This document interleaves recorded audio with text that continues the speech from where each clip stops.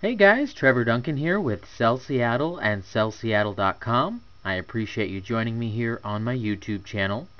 Today I will be walking you through how to master reset a T-Mobile Samsung Gravity 3. This one happens to be green, and this is a 3G feature phone with a slide-out keyboard.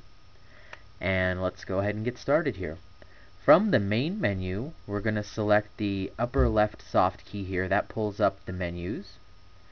Then we're going to use the arrows and scroll to the right, and we're going to highlight where it says Settings and then press Select. From this list, we're going to scroll down all the way down to option 0, which says Reset Settings. If you press your center select key, the next screen says Reset Settings at the top, and you have two options, Reset Settings or Master Reset. We want to do a Master Reset, so we're going to highlight that and then press the center select key. Hopefully this screen's pretty bright, but if you can see this, there's now a box for you to enter your password. By default on a Samsung, that password is going to be all zeros, 8 of them.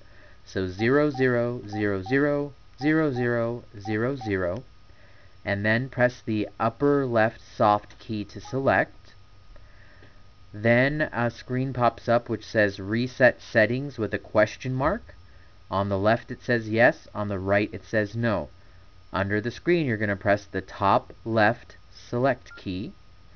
Then we have a warning here that says please wait, the phone automatically restarts after a full reset is performed. So right now it's thinking, it's going through and resetting all those settings, deleting any personalized data. And let's talk about a couple times you might want to do this kind of reset. Perhaps you're getting ready to sell your phone, maybe you're having to do some kind of warranty or insurance claim where you're sending the phone in, or maybe you're just going to gift it or donate it to somebody else for use. We highly recommend that you do erase your personal data. That will protect your phone numbers, any images you might have had on the phone, your call history, things like that. And it will get the phone ready for the next user by resetting those settings to the same status it would be right out of the box. So as you saw before, there was a bicycle wallpaper.